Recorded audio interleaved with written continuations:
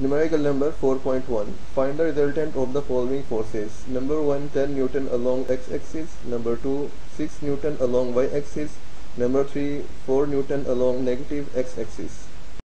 इस न्यूमेरिकल में हमें तीन फोर्सेस गिवन है। एक F1 10 Newton along x axis और second 6 Newton along y axis और third 4 Newton along negative x axis. मैंने इनको XY प्लेन में ड्रॉ किया तो वो कुछ इस तरह से शो होती हैं। अगर मैं इनको अब ड्रॉ करूं by using head to tell rule तो वो कुछ इस तरह से होंगी। पहली force 10 Newton along positive x axis, second force along y axis, that is 6 Newton, third force 4 Newton along negative x axis। तो इनका रिजल्टेंट को ड्रॉ करने के लिए फर्स्ट फोर्स के टेल को थर्ड फोर्स के हेड से मिला दें तो ये इन फोर्सेस का रिजल्टेंट होगा, दैट इज हमें ये फोर्स फाइंड करना है।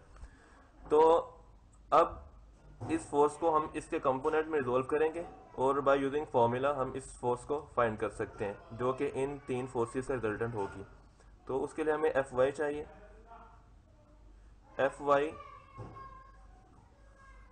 इस फोर्स के इक्वल होगी, दैट इज 6 न्यूटन, और इसका Fx यहाँ से लेकर यहाँ तक वो इस फोर्स में से ये फोर्स माइनस कर दें तो ये इसका Fx आ जाएगा 10 माइनस 4 इक्वल 6 न्यूटन। तो यहाँ पे Fx is 6 Newton, Fy is also 6 Newton.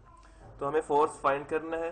तो उसके फाइंड करने के लिए हमें जो फार्मूला रिक्वायर्ड है वो है resultant force is equal to Fx का स्क्वायर प्लस Fy का स्क्वायर होल अंडर रूट। तो यहाँ से आप डायरेक्शन भी फाइंड कर सकते हैं जो कि इस न्यूमेरिकल में रिक्वायर्ड नहीं है। तो सॉल्यूशन में हमने फॉर्मूले में वैल्यूज पुट की, उसको सोल्व किया तो answer is 8.48 which is nearly equal to 8.5 Newton.